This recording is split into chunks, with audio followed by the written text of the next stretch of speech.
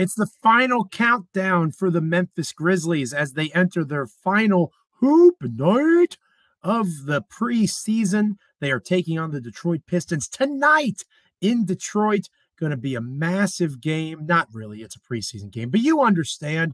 It's another opportunity to see what these young Grizzlies are up to. We're going to talk about that and more on this episode of Locked On Grizzlies. Join me in locking in, won't you? You are Locked On Grizzlies, your daily Memphis Grizzlies podcast, part of the Locked On Podcast Network, your team every day.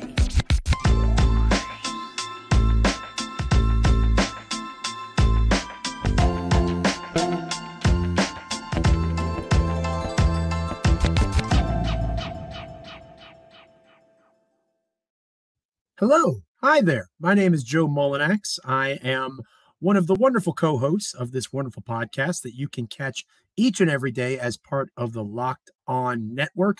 Again, thank you so much for making Locked On Grizzlies your first listen every day. Catch us wherever you have your podcast, your favorite podcast app, Stitcher, Spotify, Apple, iHeart, literally every single one. You can find the Locked On Podcast Network, which means you can find Locked On Grizzlies. And that also means that you can find us and subscribe and rate and review and give us all of those wonderful thumbs up, all those great comments. And you can also find us on YouTube if you prefer to see my ugly mug flying solo. DeMichael Cole is much better looking than me. We can all agree on that, at least. So if you want to see him when he's on the show, maybe YouTube's your bet. If you want to just help us out, make me feel better about myself and watch on YouTube, it would be appreciated there as well. But subscribe, rate, review. Make sure you're following along as the NBA season gets underway. I'm flying solo on this episode. DeMichael getting a well-deserved evening off between games. You will see DeMichael flying solo on the Friday episode of Locked On Grizzlies, and then we'll take you into next week as a unified front getting ready for the first regular season game. But before we get to the first regular season game, it's another hoop night in terms of the Grizzlies preseason slate. They are closing out said preseason slate with a game against the Detroit Pistons in Detroit at one of my favorite NBA arenas, Little Caesars Arena, not because I've ever been there before, but because it is named after pizza. And how can you be mad at a building that is named after a delicious slice? I certainly cannot be.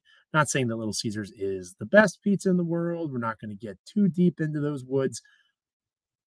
But it's pizza, right? Being named after food, not too shabby. Something that is pretty shabby so far this season, or this preseason, I should say, is the record of the Detroit Pistons in said preseason. They are 0-3. They have yet to win a game. Your Memphis Grizzlies are 2-2. That means that they are inherently better than the Detroit Pistons, right? This should be a cakewalk. No, I say to you, I don't think it will be that.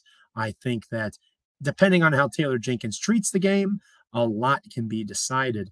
I think you'll see him playing the starters in terms of dress rehearsal kind of stuff, seeing how they do, and then maybe once he decides he's seen enough, he'll start pulling back the reins. But let's talk about these young Pistons first, and not to go too far into their roster, because again, it's a preseason game. You're not breaking down the opponent in a preseason game, at least not that intensely. You're still very much at this stage, if you're Taylor Jenkins, the head coach of the Memphis Grizzlies, worried about what your team's going to do, how you are going to respond, how you are going to execute compared to what you did in Orlando against the Magic, when perhaps you didn't have as much success as you would have wanted to, especially early on in that game. So you want to see how your team starts faster against the Detroit Pistons. And that won't be a guarantee, because the Grizzlies started slowly against the Magic. I think it was 31-17 at the end of the first quarter in favor of Orlando. Detroit, although they lose eventually the game to the Oklahoma City Thunder most recently, it was a 115-99 outcome. Detroit won the first quarter against the Thunder, and they were up at the half by 3. So the wheels come off in the second half. They're almost the inverse of the Grizzlies. Memphis picked it up as the game went on, whereas the Pistons started well, and then fizzled out late. So it's two teams going in different directions in terms of how they're actually competing in these games. The Pistons are extremely young. They are a team in flux. They drafted the very fun Jaden Ivey in terms of his physical ability to get to the basket, all the great things that he did while he was at Purdue.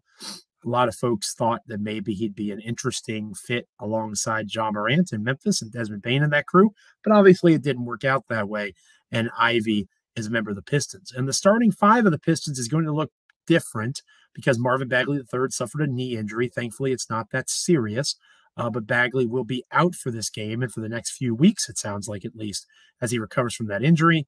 So that might mean that you see an old friend of Memphis, Jalen Duren, the former Memphis Tiger, in the starting lineup, possibly for the Pistons. They could go in a variety of different ways. They could go small and bring in, a Corey Joseph or a Killian Hayes. They could decide to go big, like I mentioned with Duren. There's lots of different things they could do. But again, we're not game planning for a preseason. We're just familiarizing ourselves with what, especially that starting lineup is going to look like. And I think that the starting lineup, even with Bagley out, is underrated in terms of what it could potentially do. And you got to remember Bogdanovich, right? Bojan, goodness gracious.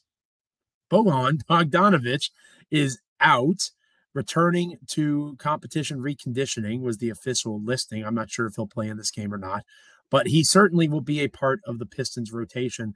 And again, if he's a starter, he could be that guy that replaces Bagley in the starting five once the season gets officially underway next week. But anyway, Sadiq Bey, not a bad basketball player. Isaiah Stewart, they call him Beef Stew, I believe. Again, a guy that can bang on the glass a little bit, can get physical with Steven Adams. Cade Cunningham, former top pick in the NBA draft, very talented player. And I just mentioned Ivey, who likely will be another starter for this team. So they're young, they're inexperienced. If Bogdanovich plays, that obviously adds to their experience. But that's one guy among the five that has a lot of playing time and experience at the NBA level. They're going to make mistakes. They're going to fizzle out as they did before. There's going to be things that they don't fully execute on, like both Cunningham and Ivey. They both had 4 turnovers in that game against the Thunder. So 8 total turnovers compared to 6 assists. That's not a good ratio. That's not something that you're looking for. So the Pistons are certainly going to be viewed upon as an underdog in this game if you're looking at that in the preseason. And if you are, you might need to call the gambling help hotline. But the main thing for Detroit in terms of what the Grizzlies should be looking at is how to attack the size of Stewart, how to get them in mismatch opportunities on the offensive end, giving Morant downhill lanes, giving the players like Bane a chance to get clean looks at the basket, not just from 3, not just from the mid-range, but at the rim. DeMichael and I have talked about on these podcast waves the need for Bane to keep being that guy that can show that he can get to the basket. That was one of the most positive things, at least in my opinion, coming out of that loss against the Magic, and we talked about it on a recent episode. The fact he had 8 free throw attempts, that doesn't sound like a ton. John Morant had 10, and Bane made the same amount of shots from free throw line as Ja. Bane was 7 for 8, and Ja was 7 for 10. So he's being more physical in terms of taking people off the dribble, attacking the lane, getting to the free throw line, and getting points that way because he's a very good free throw shooter, which makes sense because he's a very good three-point shooter. You want to see continued growth in terms of acknowledging mismatches or inexperience and taking advantage of it. Because even though the Grizzlies are young, they have more experience than the Pistons do. And you obviously are interested in what kind of rotation work is going on, how they're going to actually fit all these pieces together in this last game. I'm going to tell you how I would do that, how I personally would go about building the rotation for this final preseason game, trying to figure out exactly who's going to be actually in that mix going into the game against the Knicks next week, opening night on October 19th. I think this should be a dress rehearsal game. I think Taylor Jenkins sees it that way as well. But what that rehearsal would actually entail, that is something that we'll talk about next on Locked On Grizzlies. But first, I don't know if you know this or not, but betonline.net is your number one source, not just for NBA betting or basketball. It's for football, MLB as the playoffs start. tons of sports in terms of betting information all season long. BetOnline.net is your best bet. Find all of the latest player developments, team matchups, news, podcasts, and in-depth articles and analysis on every game that you can find. If you're interested in the line for Grizzlies Knicks, I believe it's the Grizzlies are favored by 6.5 points. You can check out if that line has changed or if that is accurate at betonline.net. As always, BetOnline remains your continued source for all your sport wagering information with live betting and up-to-the-minute scores for every sport out there. The fastest and easiest way to check in on all of your favorite games and events, including the Major League Baseball playoffs, MMA, boxing, golf, it's betonline.net. Head to betonline.net or use your mobile device to learn more. Bet online, where the game starts. I think it's important to understand that in a preseason game, there's only so much information that can be gained, right? And you have to decide when the juice is worth the squeeze. At what point do you pull Ja Morant from a Detroit Pistons preseason game? How many minutes do you actually plan on him playing? The team doesn't play again for 6 days, right? They don't play again until opening night on Wednesday. So you have to balance that reality. And even though the team played 2 nights ago, as we mentioned on a recent episode of Locked On Grizzlies, that's very much the norm, right? Playing one game, then having a day off, then playing another game. So I think you'll see the Grizzlies in a somewhat normal rotation because of that. How long it lasts, that's kind of up to the whims of the preseason. But let's take a look at who actually played in the game against the Magic, and let's see if we can kind of even out or figure out how this should go against the Pistons if it's a true opening night game, or a dress rehearsal, I should say. Zaire Williams, as DeMichael Cole said on this show yesterday, is dealing with some back tightness, some soreness. It's possible Zaire doesn't play, not because it's a long-term injury, but because, again, it's a preseason finale in Detroit against the Pistons, and you have 6 days off. Probably doesn't make sense to push it at this stage. So it's very likely that Zaire Williams doesn't play.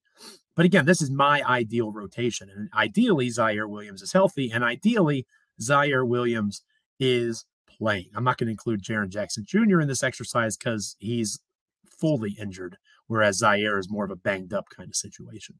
So, or at least that's what we've been told up to this point. So Zaire Williams would not just play. I think he would start for me.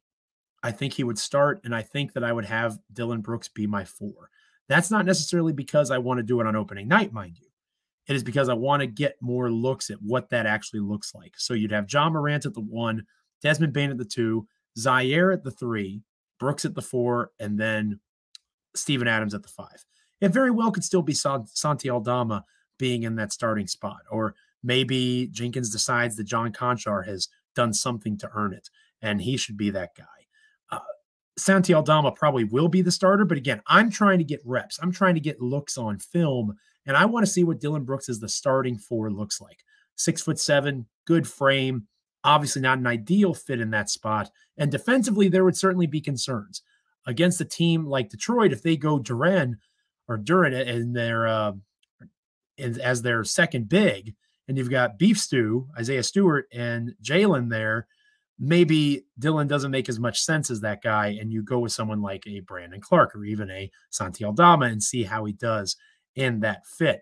But I would go Dillon because, again, the mismatch works both ways, right? One of those 2 bigs is going to be tasked with having to defend Dillon Brooks, who is capable off the dribble of creating his own shot, who is capable of getting open from range. Obviously, opposing teams maybe want him to shoot threes at this point, but from the rim to the 3-point land to the mid-range, Brooks probably is the 3rd best on the team behind Morant, obviously, and Bane at creating his own look and being able to score the basketball in that way. And I like his odds against any big for the Detroit Pistons and most bigs in the NBA for that matter. So I would like to see Dillon as the starter, again, for getting reps, for getting things on tape. Rotation-wise, that would mean that you're continuing to get reps for a John Conchar. I think my leading minute getter, and you're going to think I'm crazy for this. You're going to think I'm weird, but just hear me out. I'm playing David Roddy, I think, 25 minutes in a game against the Detroit Pistons. And here's why. Because David Roddy is a guy who I think gives you your best chance at creating that positionless basketball that we talk about so much, that, Parker Fleming, the site manager over at Grizzly Bear Blues, now my protege, when I was back running that blog for SB Nation, he was my number 2 for several years. And Parker would always talk about positionless basketball.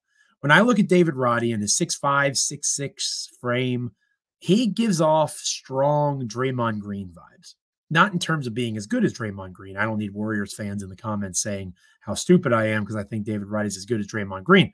I know how intense Warriors fans can be.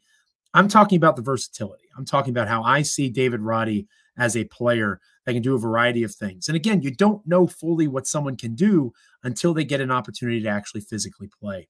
So you look at the situation of Roddy playing some 2, playing some 3, maybe even playing some 4, given his build and his strength and what he's able to physically do, not just with the basketball in his hand, but with it out of his hand. He's a solid screener. He's ready for that physicality as a former football player. He is fully engaged with the idea of team rebounding and being an aggressive glass crasher, even if he's at the 2 as a guard. He is a true 1 through 4, especially 2 through 4, but maybe even 1 through 4 player.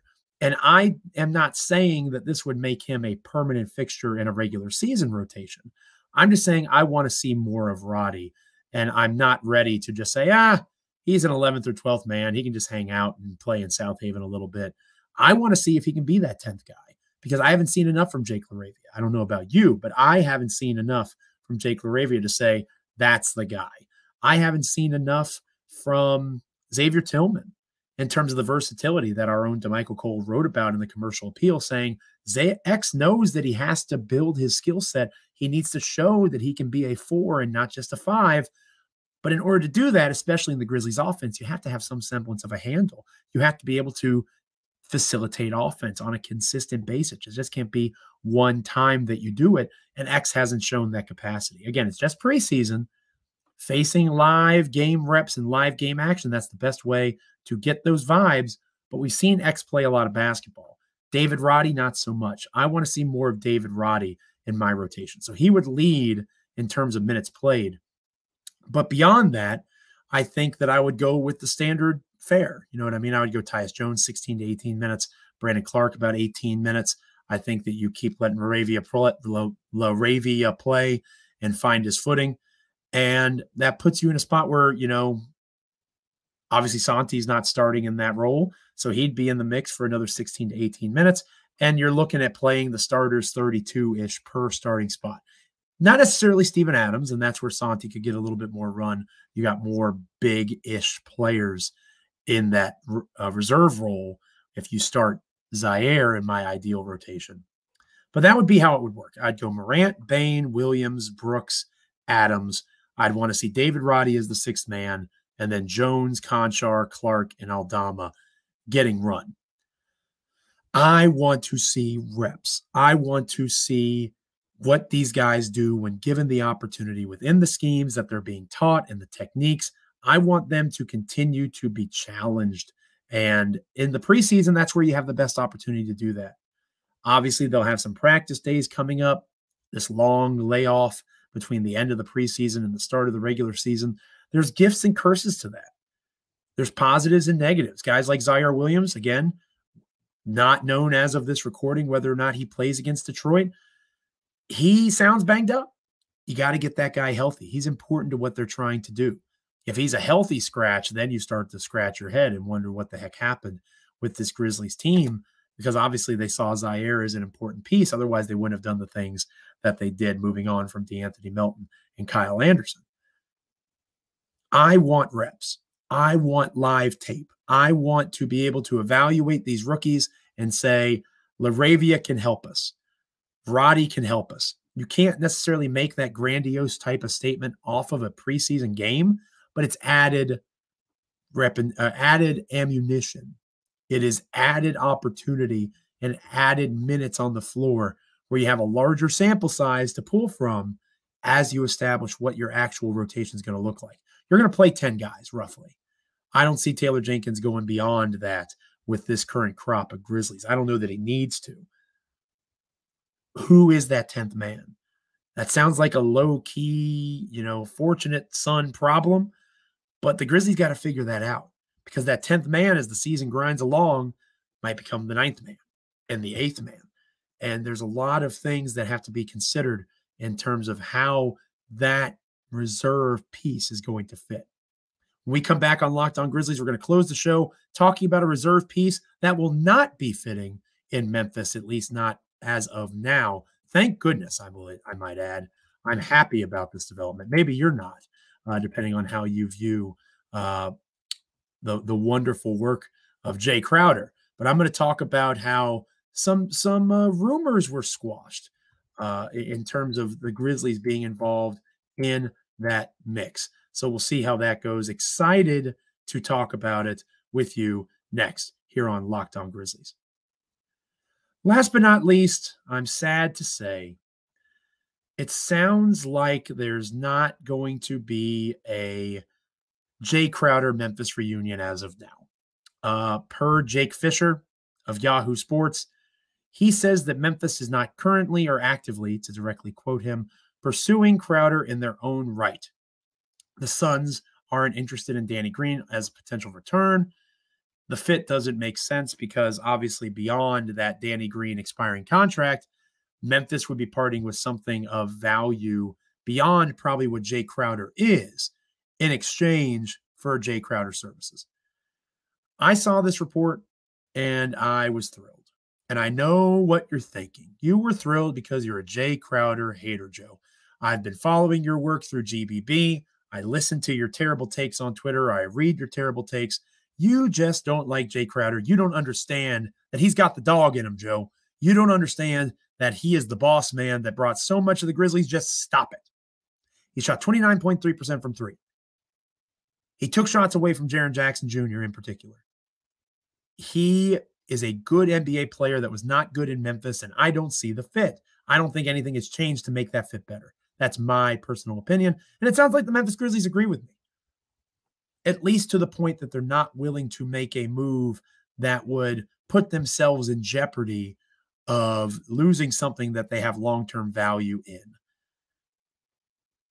That doesn't necessarily mean that the Grizzlies aren't interested in dealing and wheeling and trying to improve this roster. I do think it means that they want to see what Santi Aldama can do. And I'm okay with that.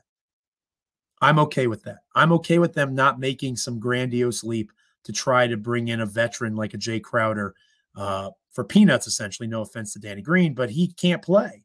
Danny Green is a contract, essentially, until he is physically capable of playing, and that won't be until the spring, if then. So, of course, the Phoenix Suns don't want Danny Green. They need someone that can physically help them because the Suns are title contenders, just like the Grizzlies are. And if Jae Crowder is this great player, why in the world would the Phoenix Suns send Jae Crowder to the Memphis Grizzlies, who, in theory, are completely competing with them for that number one spot in the Western Conference, be it the top seed or be it the honor of coming out of the West and playing in the NBA Finals? It never really carried with me. I didn't see the logic there. But I certainly don't see the logic from a Grizzlies perspective because of their inactivity in the past when it comes to trades. Not necessarily trades in general, because obviously the Grizzlies, when they want to get a draft pick, for example, they're willing to make some calls and some exchanges.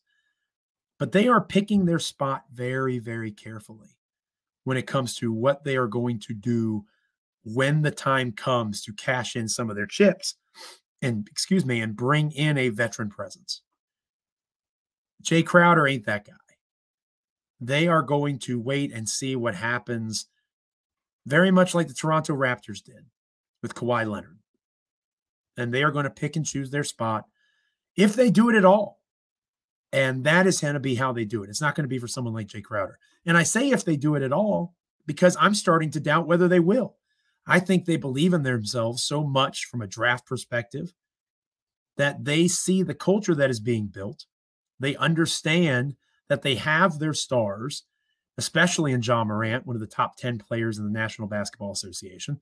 Desmond Bane is a dark horse pick of mine to make the All-Star team as a reserve. Jaren Jackson Jr., defensive, first team all defensive player of the year candidate potentially, depending on when he comes back in terms of his health. They've got the stars.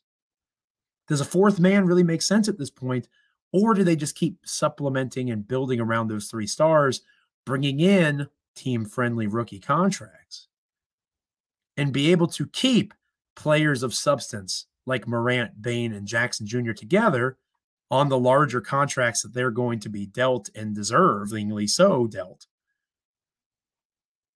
and allow for the pieces around them to rotate? I think that that's what they're content with. I believe the idea that they kick the tires on Kevin Durant, because why wouldn't you kick the tires on Kevin Durant? It's freaking Kevin Durant. He's one of the best scorers in the history of the National Basketball Association. But the cost was probably too high. Desmond Bane is arguably the most valuable player in the NBA, not because he's the best, but because of his contract. You got to remember, he was the 30th pick in the 2020 NBA draft. That means he makes the lowest amount possible on a 4-year rookie scale deal with the 2 team options at the end. Obviously, the Grizzlies are going to opt into the 4th year of that deal. They have to sign him to an extension probably next summer. But Desmond Bane is not making very much money this year, folks, and he might be an all-star. That is on the table for Desmond Bane. Trading him away for Kevin Durant, that's a risky move. That's a risky move. I think it's fair to have the conversation as to whether or not you would have done it. But there's no denying that there's risk inherited there because of the investment that you made to bring him in and be a positive contributor to that culture that you're trying to build. So if you're not going to make the swing at Kevin Durant, you're probably not going to give much of substance to the Phoenix Suns for Jae Crowder, who the Grizzlies, obviously, including John Morant, arguably the most important figure in this puzzle, I'm sure they'd be thrilled to have Jae Crowder back. He was beloved by the players, and he was really liked by a lot of the fans.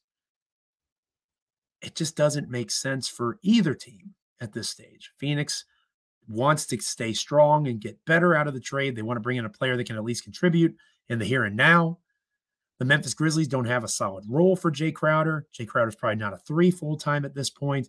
That's putting him into a crowded front court with Aldama and Adams and Clark and Xavier Tillman, Jaren Jackson Jr. when he returns. And if part of the frustration is Jae Crowder wanting to start, are you starting Jae Crowder at the 3 and moving Dillon to the 4?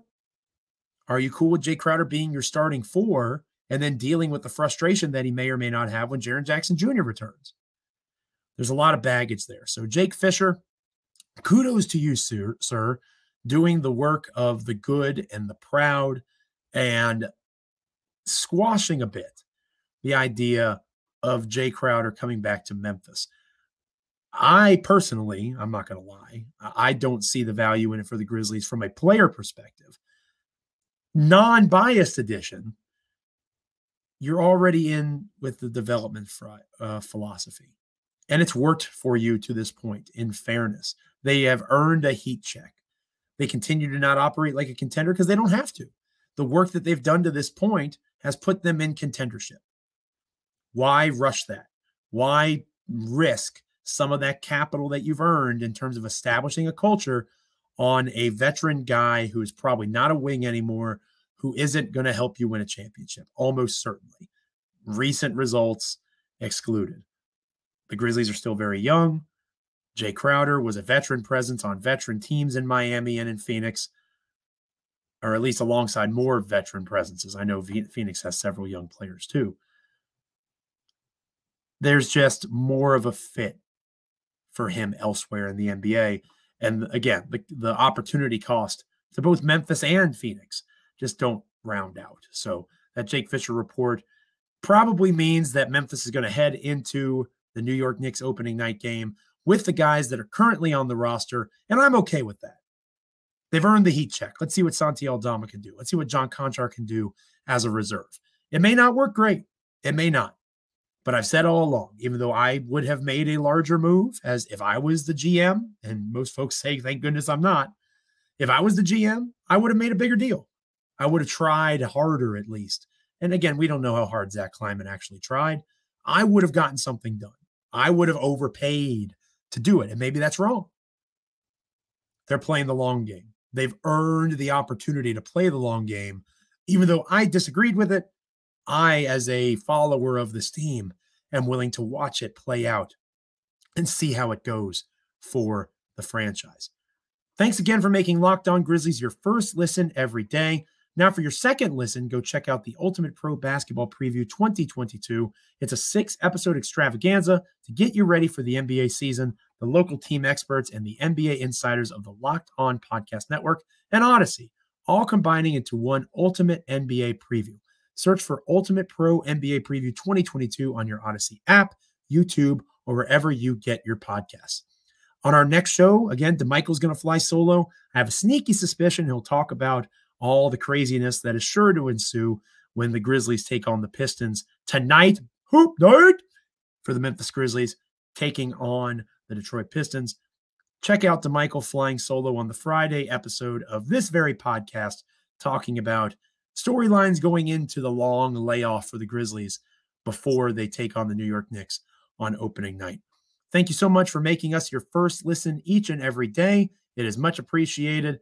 I appreciate you continuing to roll with Locked On Grizzlies and making us a part of your Memphis Grizzlies experience. So again, I'm Joe Mullinax. Thank you for listening, watching, however you're taking us in. Rate, review, subscribe, and continue to lock in with us here on Locked On Grizzlies.